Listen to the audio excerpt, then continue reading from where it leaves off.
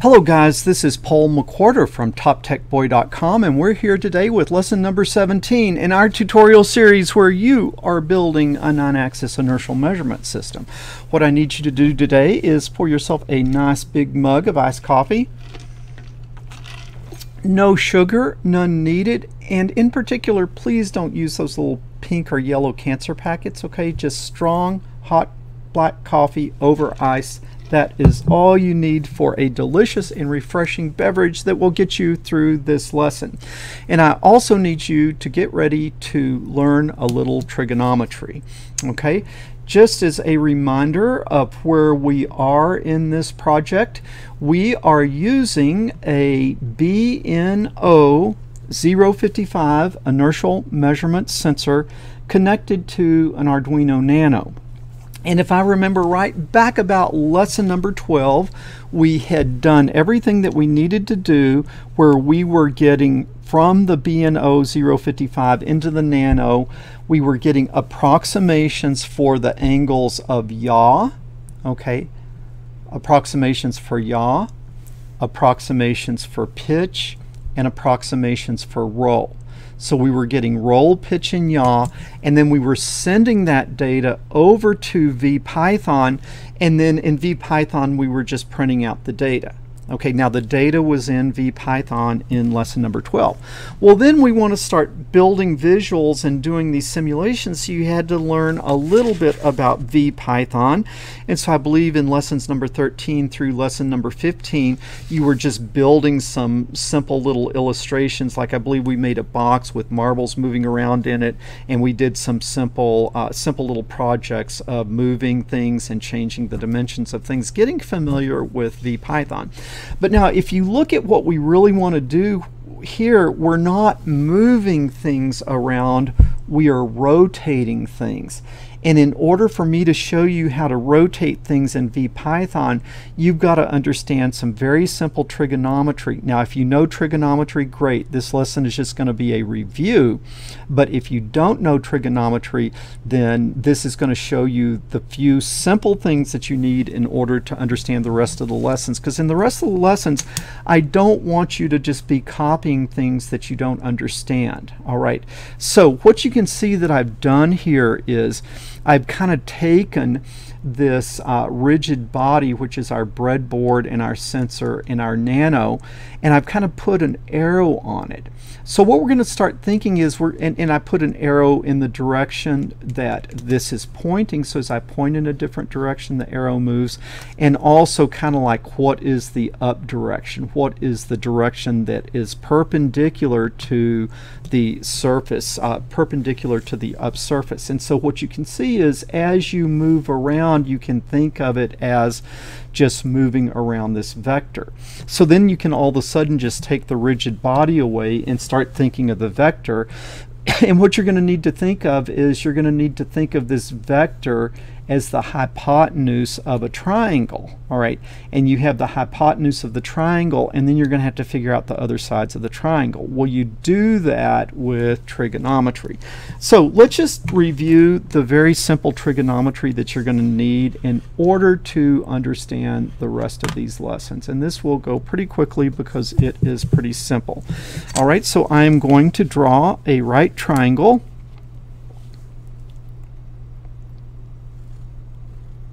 Okay, I am going to draw a different right triangle. Okay, I'm trying to be mindful, so then this will help you understand in a minute. So this is one leg of the triangle.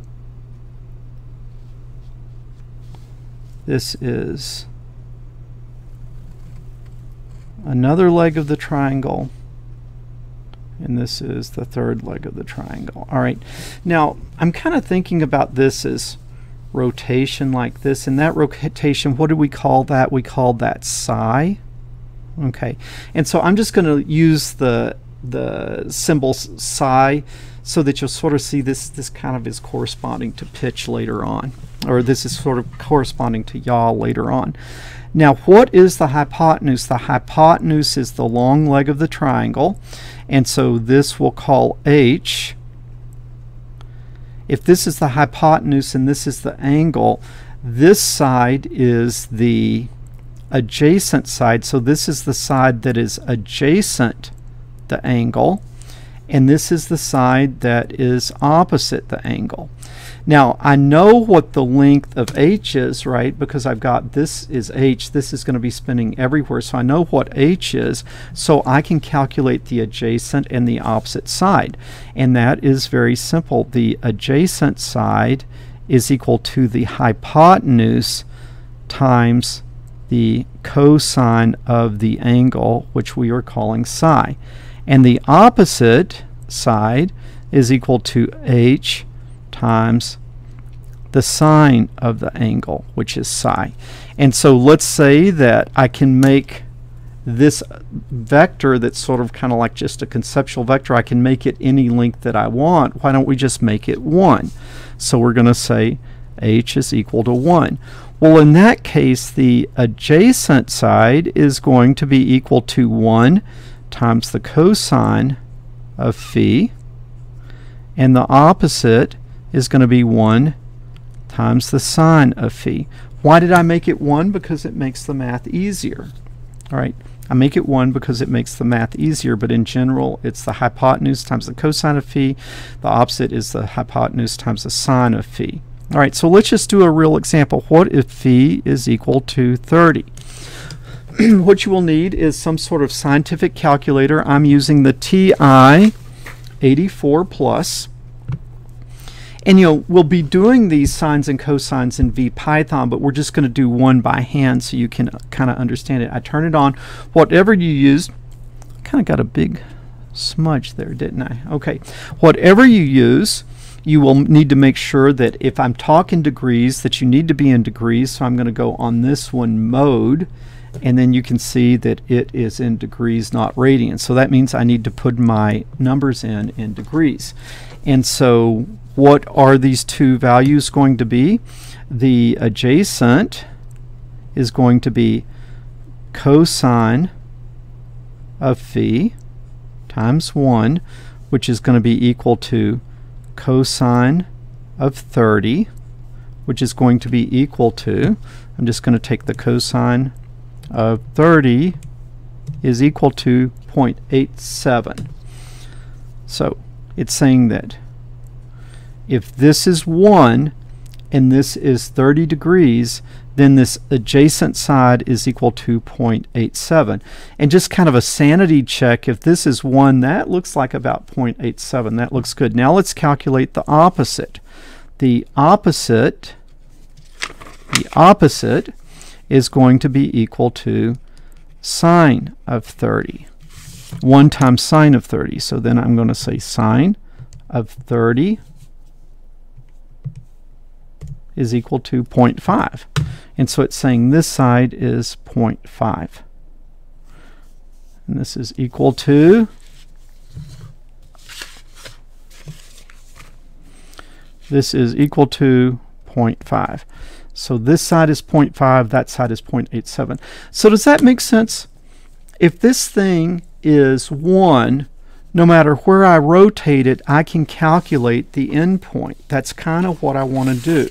So now let's kind of go back and think a little bit more tangibly about what we are trying to do. We are trying to rotate this around in 3 dimensions.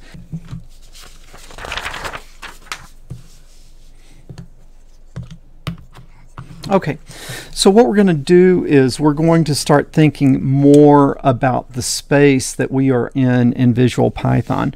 Do you remember that in Visual-Python we can say that this is the positive x direction? I got to kind of see this where I can make it kind of work. Okay, so this is the positive x-axis. Positive x, and this kind of corresponds to north. All right, and so if we're at a 0 degree angle, a 0 degree yaw, we are pointing north. You remember in Vpython from the earlier lessons that y comes straight up, so y is sort of like pointing up. Well, what that means then is that means that z is down here. Okay, according to the right-hand rule. Because if I go from x to y, then my thumb points in z. So if I go x to y, then my thumb of my right hand points to z. And so let me move this where you can see it. So this is the positive x direction north. This is the positive z direction, which would be east. So if I had the case of rotating this thing like this, that is only yaw. Okay, that is only yaw. So that would be going like this. So what you want to do is for Vpython, if I rotate this 30 degrees, and I can call this 1. If I rotate 30 degrees, I need to tell Vpython for it to be able to do this type of thing that I'm doing here. This type of thing that I am doing here. For me to be able to do this, I've got to tell it what the x and y coordinates of the tip of that arrow are. I've got to tell it the x and y coordinates of the tip of this arrow. All right. What are the x and y coordinates of the tip of this arrow? Well, I've got to do a little trigonometry. Let me draw the vector.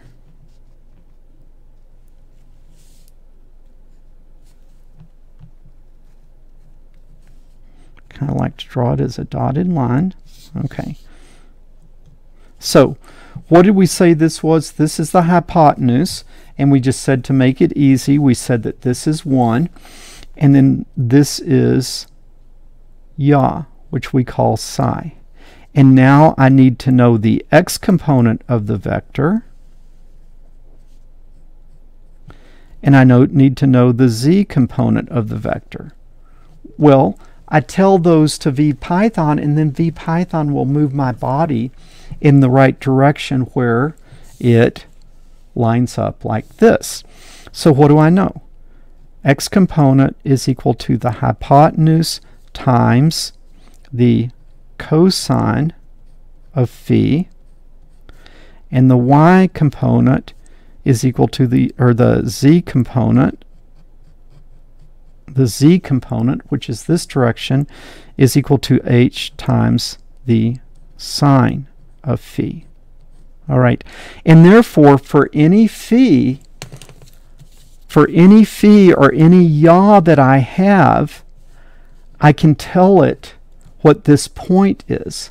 For any phi or yaw, I can tell it what the tip of this arrow is. And then what that will give me is, if I pass then that arrow tip to the visualization, it will move that arrow tip. That is a crazy view there. It will move that arrow tip to that x and y location, and then it will rotate the body. All right? So that's kind of the simplest thing possible, and I think that's simple enough that I can teach you one more thing. Okay, and what is the one more thing that I am going to teach you? Maybe this is a good view. Okay, the one more thing that I'm going to teach you is that you're not just going to have a roll. I mean, you're not just going to have a yaw like this. You could also, like this is yaw, you could also pitch. Now, if I pitch this vector down here, if I pitch, this vector down here is no longer 1, right? Let me draw this from the side. If I draw this from the side, what do you have? You have rolled this vector up by the pitch. You have pulled this vector up by the pitch. And so now this is 1. Okay, and now this vector becomes this vector. Well, if this vector is 1, how long is this vector now. This vector is no longer 1, right? I've got to project this down here. How would I do this? This one now is 1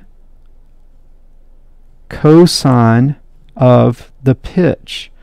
This one now is 1 cosine of the pitch. So now I can come over here and I can calculate my 3 values. All right. So what did I have before? If I don't have any pitch, my x value is just simply cosine of the yaw. But that's assuming no pitch, right? If I have pitch, this one is no longer 1. It is 1 times cosine of the pitch. So then the x value would become cosine yaw, cosine pitch. All right. The cosine pitch takes the vector and gets its length in this direction, and then the cosine phi brings it back to here. All right. Similarly, the z value, before it was what? It was the sine of phi. But again, the hypotenuse here, this is no longer 1. It is 1 times cosine theta. Okay. So if I am having a yaw and a pitch, I've got to bring it down with cosine of the pitch and then multiply it by cosine phi for the x and sine of phi for the z. All right. Now, also, if I pitch like this is the side view, I now have a y component. Okay. And what is that y component? That y component is going to be 1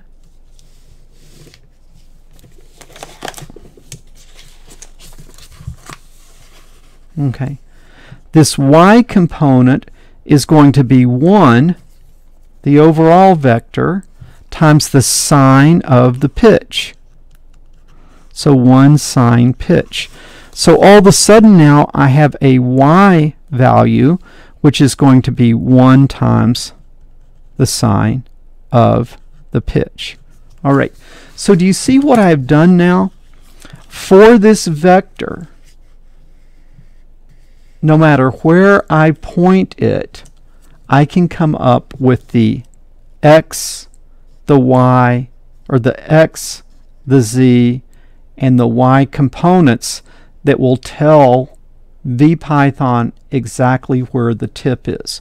And so what we're going to need for next week is we're going to need to remember that the x component of the vector is the cosine of the yaw times the cosine of the pitch. The z value is the sine of the yaw times the, I made a mistake. Yeah, the sine of the yaw times the cosine of the pitch. And then the y value is just the sine of the pitch. And in Vpython, this is x, this is z, and this is y. And now if I put these 3 values in, what I can get is I can get a simulation like this where you can just sit and watch that vector move around, and I could also add a pitch to it and it would tilt this whole thing and it would work because I am simply telling it the x, the z, and the y coordinates of the end of this vector. Man, I hope this makes sense. I hope this makes sense. But if we take these 3 things next week and put them into a Vpython program, you're going to be able to get this thing to move around. Okay? If this is confusing, guys, if everyone is completely lost, leave a comment down below and maybe we'll do a live stream. Maybe we'll do a live stream to talk about it a little bit more. But I wanted to give you a chance to see this, and then if it's not making sense, we can do a live stream. All right, Paul McWhorter from TopTechBoy.com. I will talk to you guys later.